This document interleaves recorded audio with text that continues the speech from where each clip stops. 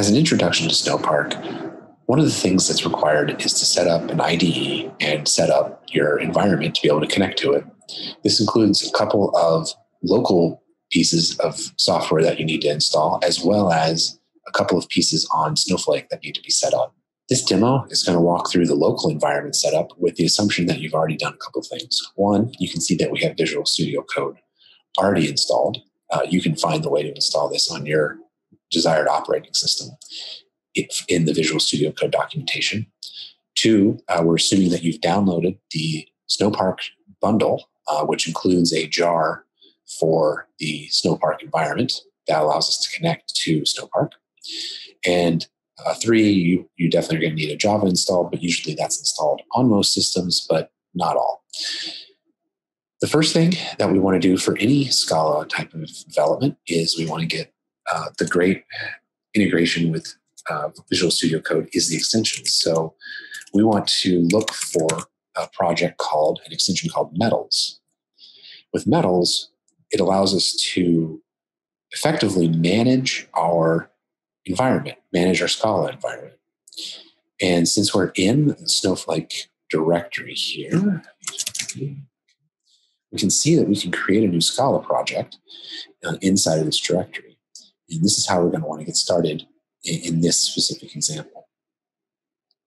As we do this, we're going to just do a hello world example. All we really want to do is make sure that we can connect to Snowpark, so we don't need anything elaborate. I'm going to make sure that we do this in the Snowflake directory. Okay, then I'm going to use hello Snowpark.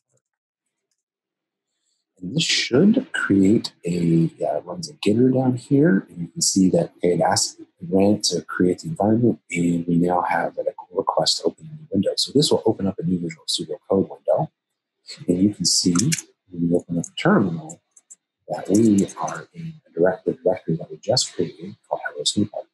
So now we've created your Scala environment to get ready to do Scala development. One of the first things we need to do is change the Scala version.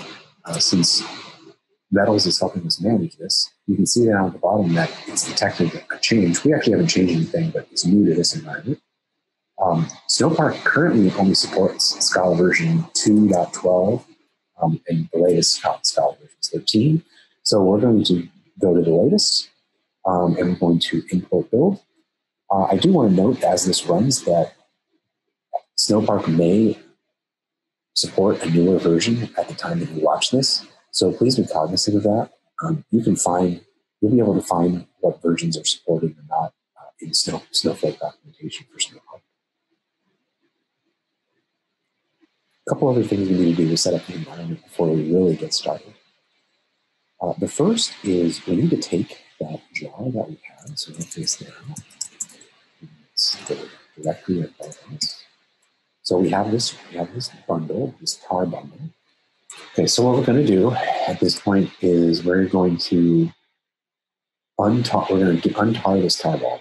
So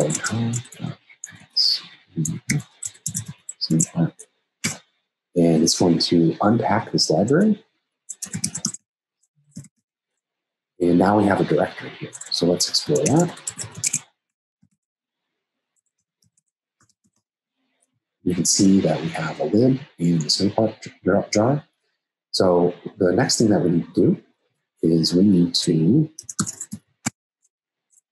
copy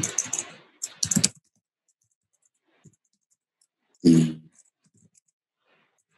library that we just got created into our project. And our project is in Snowpark. As you can see, we created a library that has all of the dependencies over here. And we still don't have the Snowpark jar, so let's copy that over as well.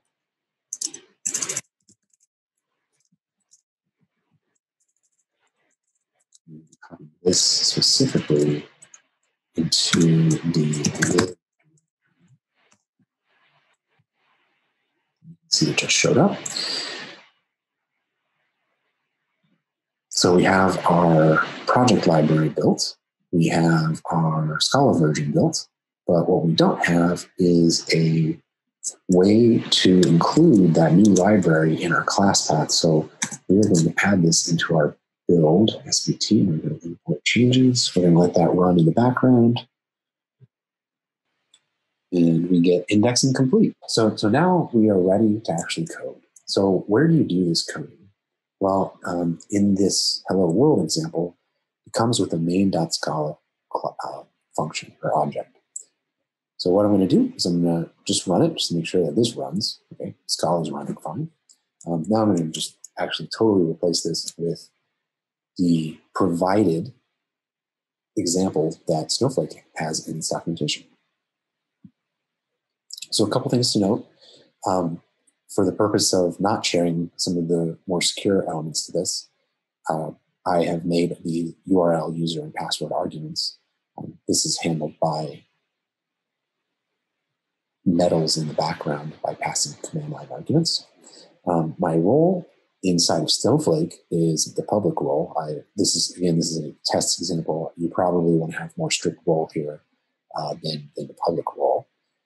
My database is my own. My schema is inside of my database that I'm running in just to make sure I have this isolated. I have a warehouse that's extra small. Obviously, this can be sized up as needed.